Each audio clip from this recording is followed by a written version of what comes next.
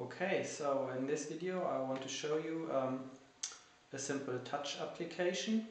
It's very simple indeed. This is a 2-cent coin with some scotch tape soldered directly to a 1 kilo ohm resistor going into ADC port of a simple Arduino Uno board.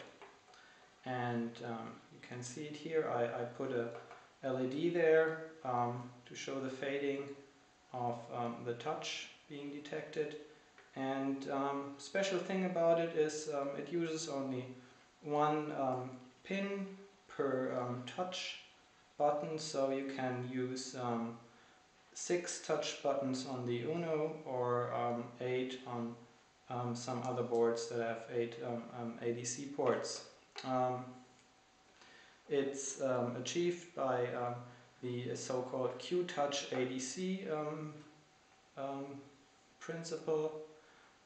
This is from Atmel Corporation, so all credits go to them, and also I think the name QTouchADC is reserved, but nevertheless.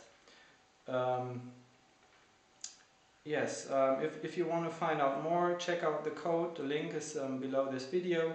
It's on GitHub, and unfortunately it's no library yet. It's very simple code as of now, and maybe you can glean the principle and use it in your projects if you like.